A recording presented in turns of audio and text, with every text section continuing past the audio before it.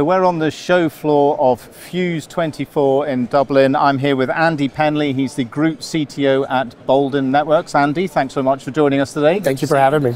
So the name has been there for a while, but just remind us what Boldyn Networks is and maybe what it was. Yeah, you might know us by many names from the past, but about 2 years ago now, well, 1 year ago now, we brought the companies together and we rebranded as Boldyn. We're a neutral host company, one of the world's leading neutral host providers and private network operators. So, as I mentioned, we're here in Dublin, we're at Fyuz. What brings you to this event? Why are you here? So, Boldyn is a member of the Telecom Infrastructure Project. I serve as a co-chair on the Neutral Host Infrastructure Sharing Group. We have formed a partnership within that group with City Telecom Association. Okay. We're developing a playbook that will help cities understand what a neutral host is, how to, and how they can help them reach their connectivity aspirations for their constituents. Okay. And have you been talking about that here with some of the city representatives as well? Yeah, we were on the CTA's panel yesterday with leaders from Madrid, The Hague, other cities, London, really digging into what their challenges are. We want to make sure when we develop this playbook, it meets the needs. It's a real, it's a usable tool for them. Okay.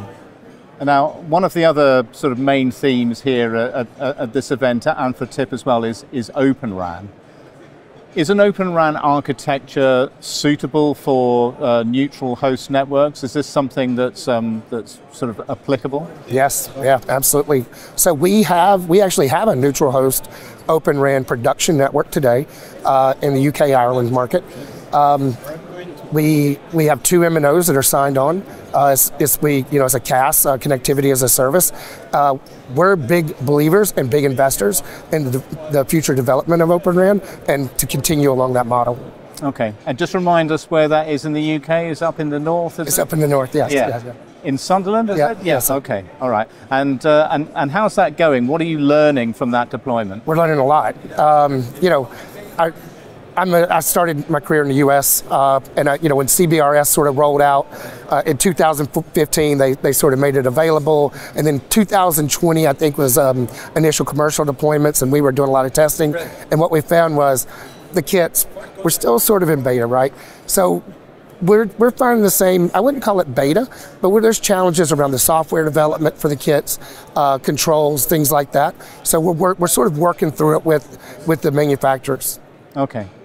And what particularly is it about an Open RAN architecture, that disaggregated architecture, that's particularly suitable for neutral host? Are there particular attributes? Yeah, absolutely. One is obviously the open, right? So we can use any manufacturers we want.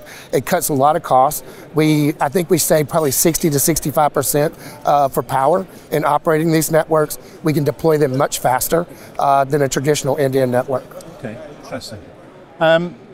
So there's obviously still a lot of work. I mean, we've been hearing that across the board. Open RAN's not new, but there's still a lot of work to do. What would you like to see from the Open RAN community, the companies that are here talking about, how great their technology is and how everything's so much more mature? From your perspective, what do you want to hear from these people? There's still challenges with interoperability. We go to an Open RAN supplier and they say, yeah, it's Open RAN, but you have to use a Dell server. Or, we struggle with interoperability between the RU and DU and CU if they're different, right?